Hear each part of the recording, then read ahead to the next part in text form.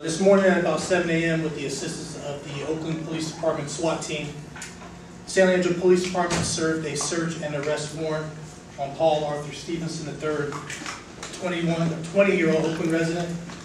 The warrant service occurred in the 1900 block of 21st Avenue.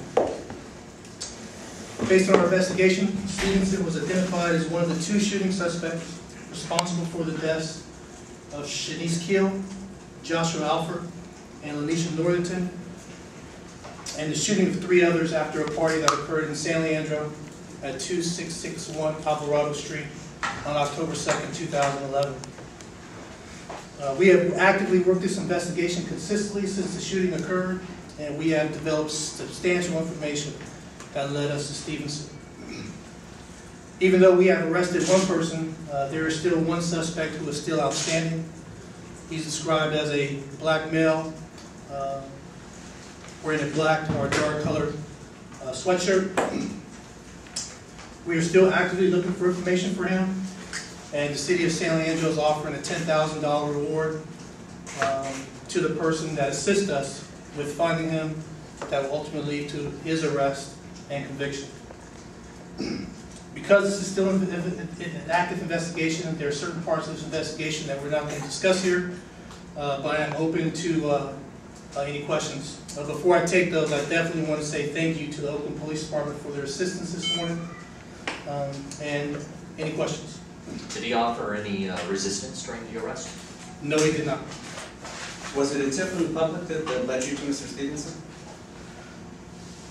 There were several tips from various sources within the community, to the public as well as other law enforcement agencies. Sergeant, can you talk about any motive what was driving this and or the other suspect to fire? Was it randomly targeted one or two or three of these victims? At this point, we're not going to discuss motive, just because it's still an active investigation and I don't want to jeopardize it.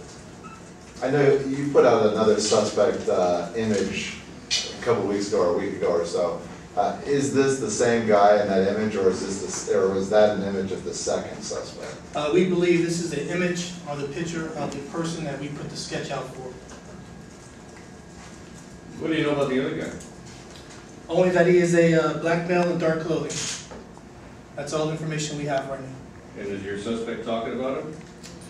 At that point, we're not going to discuss that part of the investigation just because it's still active, it's ongoing, and it's there's some new information that's being constantly worked on and developed, and we just don't want to go down that road yet.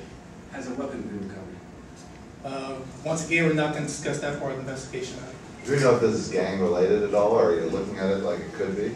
At this point, we have not been able to determine if there's any gang involvement in this whatsoever. But we have not ruled that out either. Do we know how Suspect have a record? Yes, he does. Can you give us some detail? No, not at this time. Is he juvenile?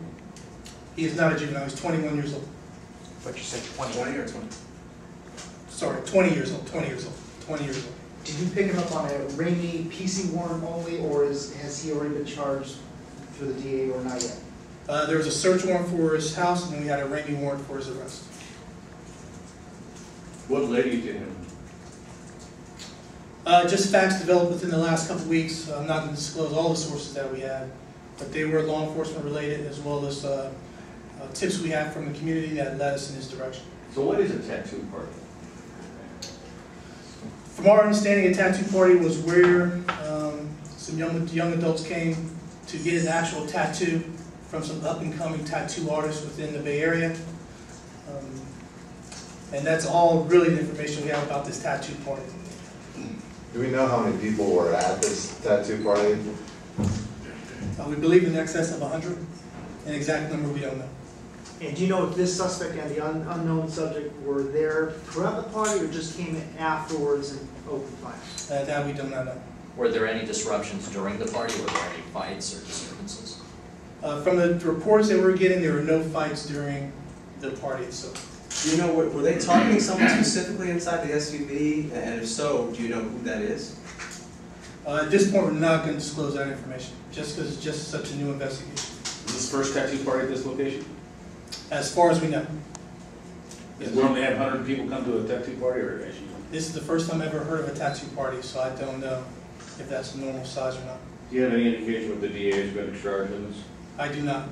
What's your recommendation? Well, our recommendation was going to be 3 counts of murder, 4 counts of attempted murder at the very least. What degree? I believe that's going to be something that the DA will have to decide.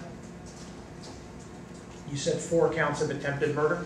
Yes. There were 3 other shooting suspects that were, where's the 4th? Where's the? There was a 7th, through our investigation, we learned that there was a 7th person actually in the back area of the Ford Explorer who ran out. He was not shot, ran away from the scene, and they were able to identify him. So there's actually 7 people in the Ford Explorer. And you're saying that this is the man who you earlier released as the person of interest who had dreadlocks and bling and so forth? Yes, sir.